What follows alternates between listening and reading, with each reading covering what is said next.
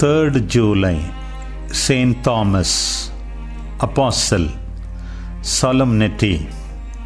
Thomas is renowned among the apostles chiefly because of his lack of faith, which was dispelled when the risen Christ appeared to him. He proclaimed what is in fact the Easter faith of the Church when he said, "My Lord and my God." Nothing certain is known of his life apart from what is given in the Gospels, but tradition has it that he preached to the people of India. From the 6th century, a feast of the translation of his relics has been kept at Edessa on 3rd July. A reading from the homilies of Pope Saint Gregory the Great on the Gospels. My Lord and my God. Thomas, called the twin, who was one of the 12, was not with them when Jesus came. He was the only disciple missing. When he returned, he heard what had happened, but he refused to believe what he heard. The Lord came once more and offered his side to his skeptical disciple to be touched. And he showed his hands and the scars of his wounds, and he healed the wound of Thomas' disbelief.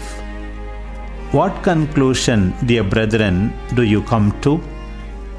Surely it was not by chance that this chosen disciple was missing in the first place, or that on his return he heard, that hearing he doubted, that doubting he touched, and touching he believed.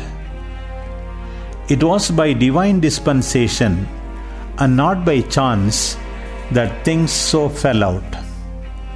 God's mercy worked wonderfully, for when that doubting disciple touched his master's wounded flesh, he cured the wound of our disbelief.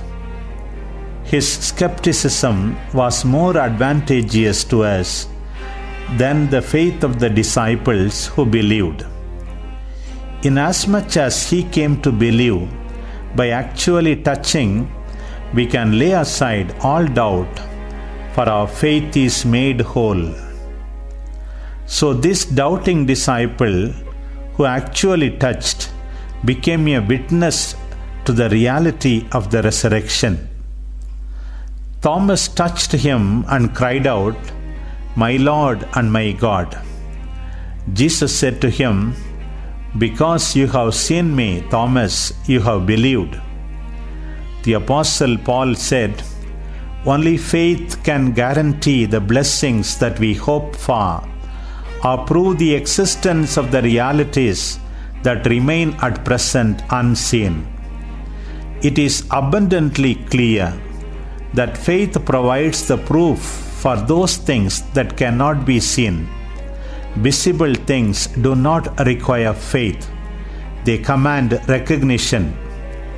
Inasmuch as Thomas saw and touched, why was it said to him, "Because you have seen me, you have believed"? What he saw was one thing, what he believed another. A mortal man could not have seen God. Thomas saw a man, but by his words, "My Lord and my God," he acknowledged his divinity. It was by seeing that he believed, for he recognized the reality of the man and cried out that he was God, although he could not see God. What follows is a source of great joy. Blessed are they who have not seen and have believed. This expression makes a special reference to us, for we have not seen him in the flesh, but know him in the mind.